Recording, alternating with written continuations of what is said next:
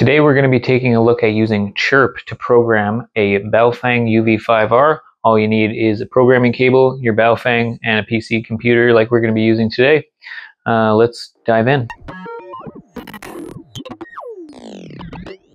Alright, so we're going to start off by downloading the CHIRP software. I've put the link in the description below. CHIRPMyRadio.com, pretty easy to remember. We're at the home page here. So here's what we're going to do. We're going to jump right into this. I think all of these links, I do want to go to the Windows one. This is an advertisement. Okay, CHIRP downloads. Let's go CHIRP next installer. I'm just going to go with the big green one here. We are downloaded. Just going to open it right up. Agree to take over. Next. Read it if you'd like. I agree. I'm just going to install this to the C drive, just the standard location. I'm not going to do anything fancy, so if it doesn't work for you, if you put it somewhere on a thumb drive or something and it doesn't work for you, don't comment below about it. Here we go, install. And we're going to run. Simple as that. Pretty quick install. Welcome to CHIRP. Opening a file, downloading a radio. So now we are going to go back over to our radio. Alright, so on the radio itself, here we go. Pop that guy open. That's your speaker mic port. And the Baofeng cable, I'm going to make a mention of this cable. These cables can be faulty. I've heard lots of reports that the cables in them aren't necessarily always compatible with different Windows versions, things like that, maybe different manufacturers of cables, because as we know, Baofeng is manufactured by many different companies and things like that. So I'm going to start off by plugging this in. It's kind of difficult to do watching it through the screen of the phone, so do that, and then I'm going to plug the other end into my PC computer.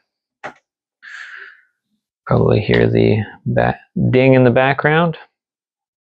So there we are. Now on the computer itself, we're going to follow some instructions. So we're going to go to radio, download from radio. It's going to give us a few different things. Let's go USB serial. I'm going to guess this one. We'll try first. Baofeng is a B. Baofeng. And it is a UV-5R. Right there. UV-5R. Simple. Continues to release new versions of firmware with obscure hard track changes. This driver may not work with your device thus far. Best. Sounds pretty good to me. Do not prompt again. Okay. So we're going to click OK. And then it's going to give us some instructions. Turn radio off, connect cable mic to speaker. We've already done that. Make sure connector is firmly connected. So make sure that connector firmly connected in there. And then turn radio on, volume may need to be set to 100%. Make sure that the radio is tuned to a channel with no activity. So this is just a factory reset Baofeng, so we have, should be nothing on here. Maybe there's one channel programmed in. So I'm not going to click the prompt because I want that to come up every time just to remind me.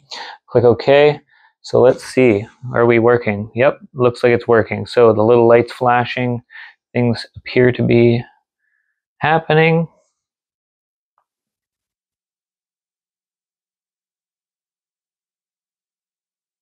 All right, there we are. So 2-meter call, that's not the proper 2-meter call frequency for my area, but now we've read from the radio. So we have the base file to start with.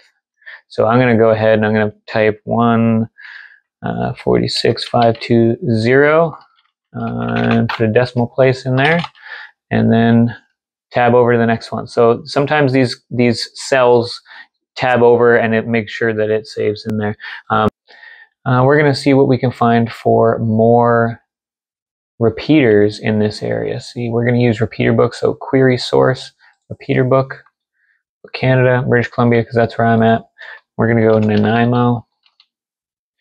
We're going to do only certain bands. We go 2-meter and 70 centimeter because that's all this radio is capable of.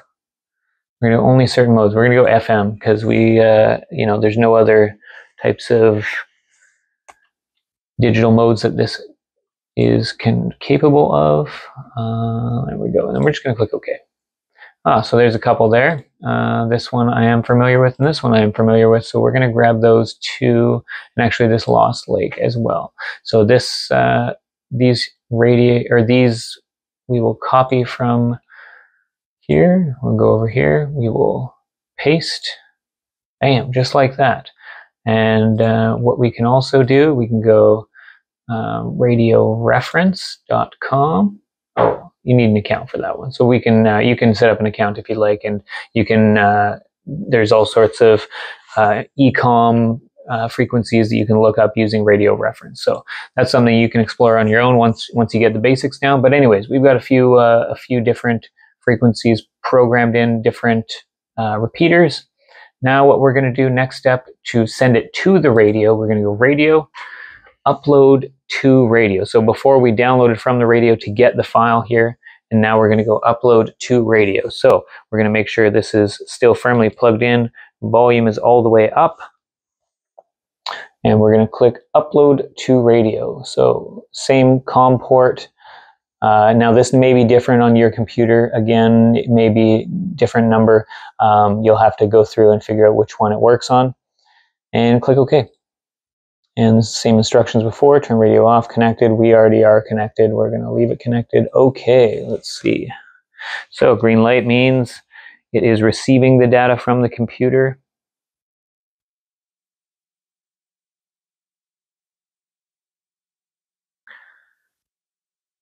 Doesn't take too long at all. The more entries you have, the longer it does take. But it's worth it.